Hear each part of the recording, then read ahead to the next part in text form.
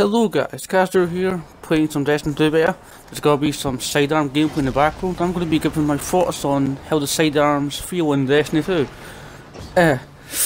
You need to be accurate with them. In PvE, I wouldn't use them over our stuff because you don't get a lot of ammo. It doesn't do that much damage for it, right? It's just... It can be useful, but... I wouldn't pick it over the other energy weapons you can get. PvP on the other hand, this gun is amazing on PvP. Like if you're accurate, it can easily kill an enemy in like 4, 5 or 6 shots. So, I would always use a sidearm PvP if you're good with them, but in PvP I really wouldn't. There's not a lot of ammo in them at all. And in some cases it doesn't even take a whole clip to kill one enemy, so not the best choice. It's still a good gun for PvP, but PvE I would not use it. And that is my review for the sidearms. Hope you guys enjoy. Stay tuned for some more.